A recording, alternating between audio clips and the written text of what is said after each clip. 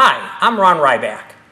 I'm with Ryback and Ryback Incorporated, and I'd like to introduce you today to our sleeve maker, which is a solvent seaming machine for making individual hand seam samples.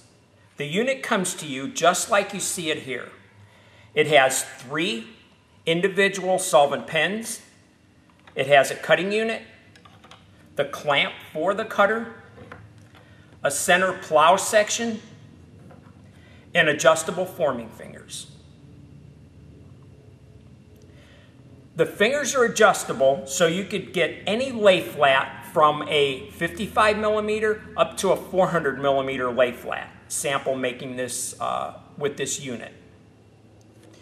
All you have to do is simply unlock the clamps and slide them side to side until you get the desired lay flat that you're trying to achieve.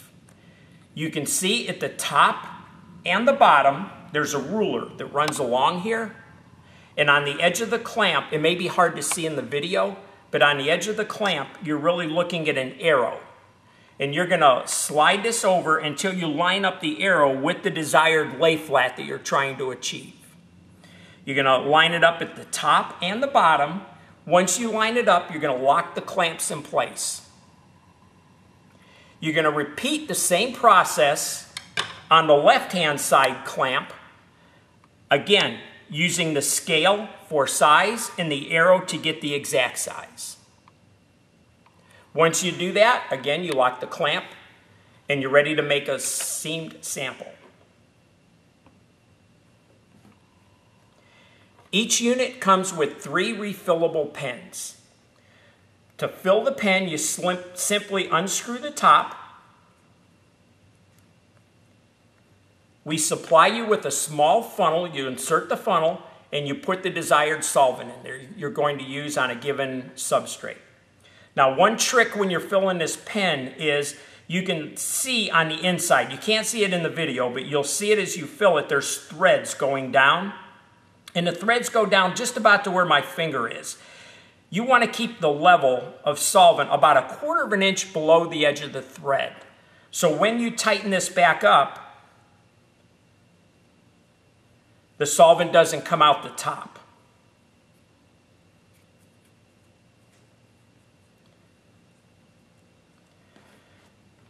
Now once I get this snug, I'm going to take a wrench and just tighten it up gently because I don't want this to leak. Now that I have solvent in my pen, the next thing I'm going to do is insert the wick. And we send the wicks with the kit. You have 20 spare wicks. All you simply do is take the wick and insert it. And as I insert it, I'm gently screwing this side to side.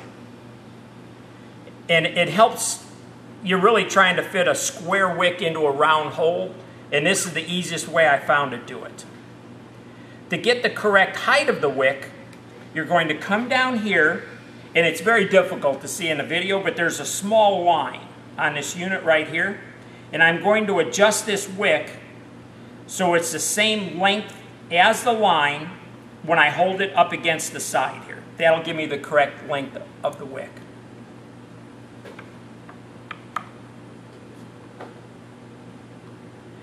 Now that I'm ready to make a sample, I'll take my sleeve sample. And what I want to do is leave a little extra at the top and the bottom of the sleeve. So as I'm applying solvent and as I'm cutting it, I have enough to be able to cut a good edge along the edge of the material. I first want to raise the center section up, the 2 clamps, the center unit, and both forming fingers. Now that I have these up, I'm going to position the sample in the machine so my seam area, my 5 millimeter seam area, is on the left-hand side. My 1 millimeter is on the right-hand side. Once I have it in the correct orientation, I'm going to lower the center clamp and then the right-hand forming finger.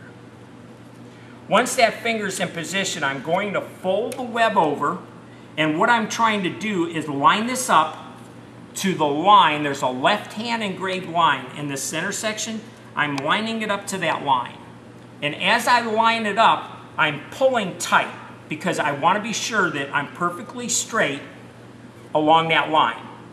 Once I have it in position, I'm going to lower my right-hand clamp. The clamp is held in place with a magnet, so it can't move once you lower it. I'll then lower my left-hand forming finger and gently fold the material over. Now, as I fold the material over, there's a line on the right-hand side of the center section. And that line lines up with the edge of my 5mm clear area at the top and the bottom. When that lines up, it gives me a 7mm overlap. And that's sort of an unwritten industry standard. If you want to use less than that, you could adjust your 5mm to 4mm clear area, but it'll work with either. Once I have it into position, I'm going to be certain that I pull the material tight and lower the left-hand clamp. I'll then take the center plow and I'll put it over the right-hand clamp, gently lifting the left-hand web, so as I position the plow, it rides over the right-hand side of the film while holding up the left-hand side. And I'll position this so it's just covering the edge of the film, and I'm looking through the hole right here. I'm now going to take my pen and prime it. As I push down, I'm going to push down for about 3 seconds until the tip becomes wet. Now I can insert it in the hole of the plow, gently push down and slide forward. As I slide this forward, I'm going to take my finger and push down where the solvent is just to stick the two materials so my solvent doesn't evaporate quickly. I could then take the supplied roller and roll this down. Remove my plow, lift the fingers up.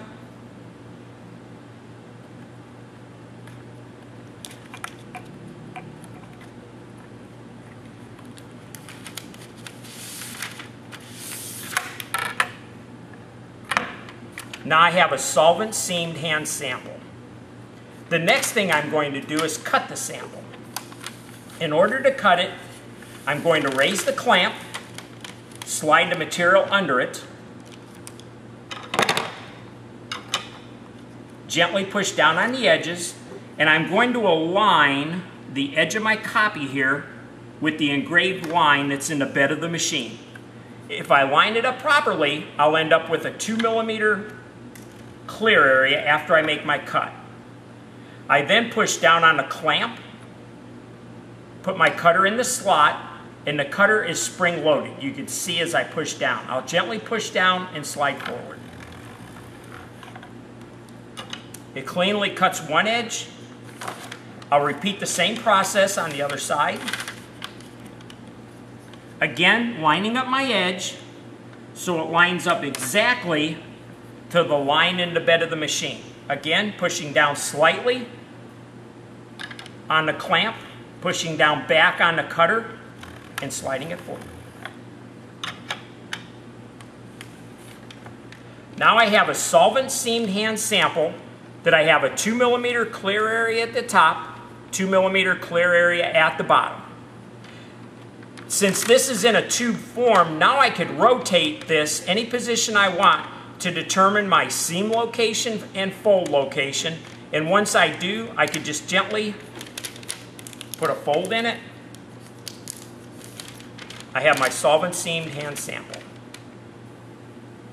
This sample will allow you to take this piece of material, this sleeve, put it in a tunnel, a steam tunnel, a sample maker, a blower, whatever method you're going to shrink this with. It will hold the tension and pressures are created during that process.